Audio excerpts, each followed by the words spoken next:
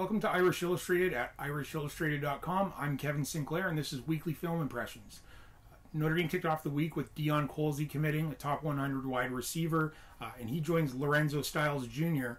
In the 2021 class, another wide receiver ranked just outside the top 100. And I've been watching some of Lorenzo Styles Jr.'s senior season game film, and he put on about 10 pounds over the offseason, closer to the 190 mark now. Being that he's always been a sub 4.5 guy, running in the 4.4s.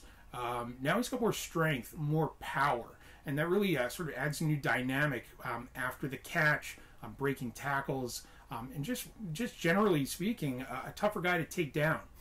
Really impressive out of the slot, out wide, as a returner, does a number of jobs for Pickerington Central. Let's take a look at some of his early season footage. Styles on a jet sweep here really breaks the edge. You can see it, really electric speed into the end zone. Really nice stuff from Lorenzo. Here you'll see him working his way towards the sideline. Nice catch. Now watch this move he puts on the cornerback to make him miss, and now up the sideline for 6. You see that over and over again from Styles Jr.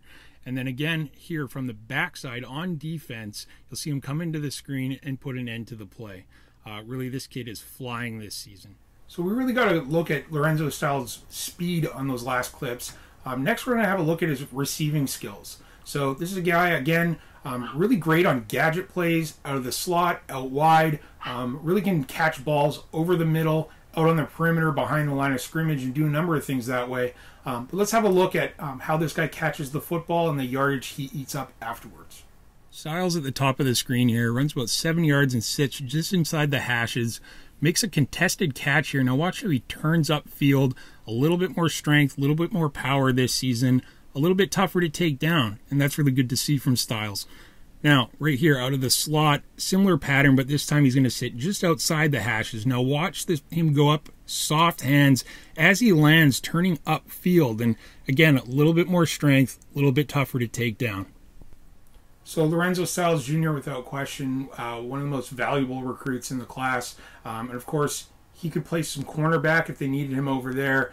Equally effective on that side of the ball. And but again, although we looked at Deion Colzie last week with him just committing, and I watched his game film from last Friday night, let's have a look at what Notre Dame's latest commitment brings. And really that size is something that is going to really impact Notre Dame's wide receiver position after losing guys like Chase Claypool and Miles Boykin. On Friday night, he used his size to make some big plays. Let's have a look.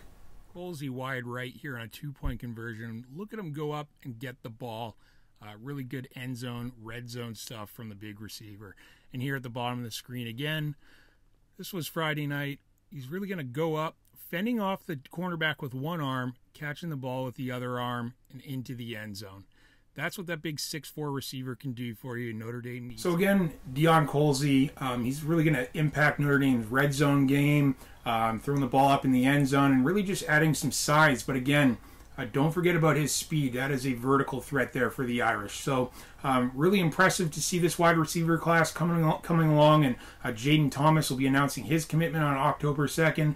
I have my crystal ball prediction placed on the Irish. And that's it for Weekly Film Impressions. I'm Kevin Sinclair at Irish Illustrated at irishillustrated.com.